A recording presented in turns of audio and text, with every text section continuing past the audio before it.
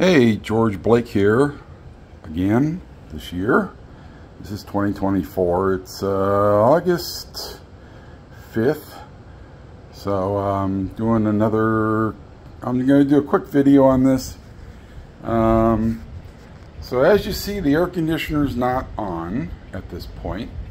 And that's because after 2 years and some money increases, I've decided to get my central air and heater replaced. So I got a whole new system, new outdoor condenser. It's a BRYANT, really good price. 2.5 ton central air inside, new thermostat. Whole thing was $6,700 from Hill Heating and Air Conditioning in Olathe, Kansas. So if you're in the Kansas City metro area, call them up if you need air conditioning or heating. I was just going to get the air conditioning section repaired, and he said, well, the system's about 20 years old. Do you really think you want to do that? Because it just end up replacing it later. And I said, yeah, you're right. So, and it wasn't that much more, so I had the whole thing done. So anyways, the faithful Frigidaire is going to go bye-bye. I'm selling it for $200 if anybody's in the Kansas City area. But it works, still works fully. So we'll just turn it on.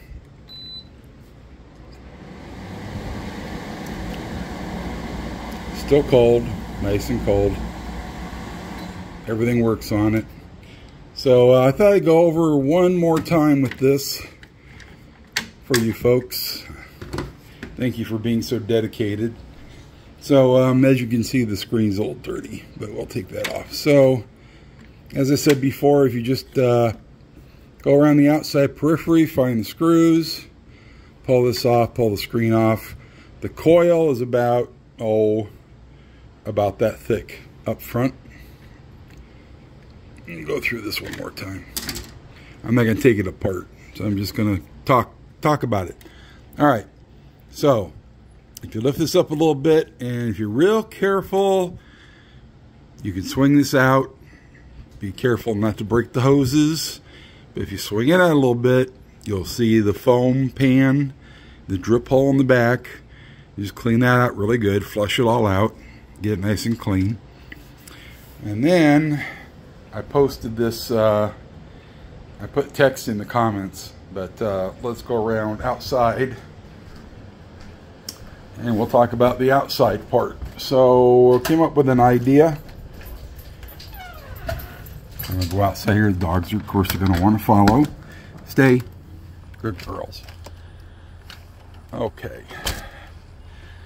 So let's talk about the outside. So, okay. The major problem, as I described before, was getting slugs and stuff like that inside. So as you know, or as you can see, these have a lot of open slots. Well, that's good for airflow, but it's really bad keeping bugs and stuff out. So, as I said, you want to clean this coil really good. Don't use a pressure washer if you can avoid it. Just use a hose with a high pressure nozzle, like you know, something like that. And it's a little dirty, but anyways, high pressure nozzle on a regular hose. Just clean it all out. I turned mine on while I did it so that the fan would blow the water around. It's really good if you're in the shade. If the window's in the shade, the water between the water and the shade will keep it nice and cool. And mine was getting kind of hot. I had mine up. Mine was up around 85 in the house. And I came out. I hosed all this out, cleaned it all out, ran this with the power on. Don't worry, it's supposed to be all insulated. Now, if it's really old, it might be questionable. But in any case, it's got a GFCI plug on it. But anyways, as I said, these things are open. The drain hole's in the bottom, approximately, yeah, somewhere over on the right side. So here's the idea I came up with, folks. So get some screen door mesh or window mesh, window screen mesh like this. Okay, this is open enough. It should allow airflow. It's small enough. You'll keep the bugs and the slugs and other things out. And then get enough to wrap all the way around this way, this way, this way, underneath, back up. Find a place to have it overlap. Put 3 or 4 screws, self-tapping screws with fender washers. So you want fairly big washers to hold the screen down. Or if you are industrious, make a little metal strip like a piece of aluminum and screw it in just to hold the screen in place and tight. And then every year, unscrew it, take it off, hose it all out really good, wrap it back up, put the screws back in, you're set. And that's going to keep the majority of the bugs and stuff like that out of there. So anyways, Frigidaire.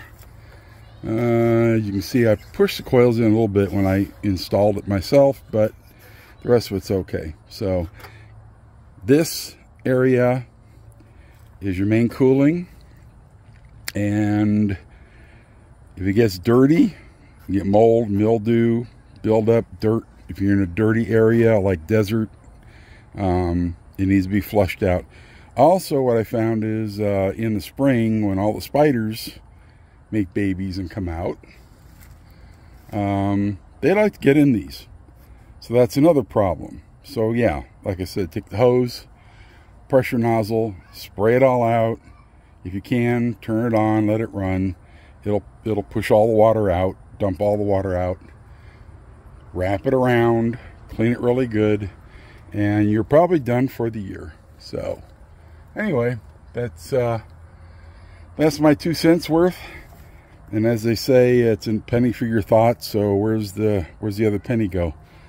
All right, it's gonna go bye-bye at some point. Let me just go around here real quick, show you the new condenser.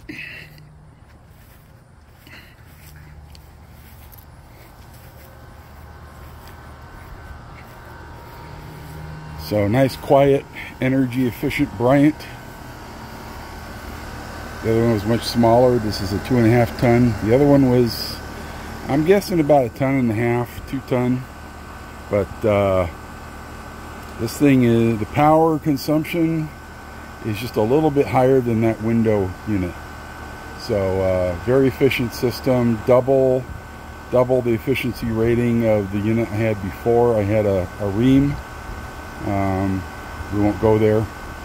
But anyway, actually it was a good unit, but you know, 16, 20 years old, it's bound to give. So anyway, that's my new air conditioner, and c'est la vie to the Fridgidaire. But as I said, the Fridgidaire works. So it's been a good little project. I'm glad I've helped so many people out. I thank you for the comments. So other than that, that's all I got. So it's George in Kansas, W6BDD, and we'll talk to you later when I get another video. See you later.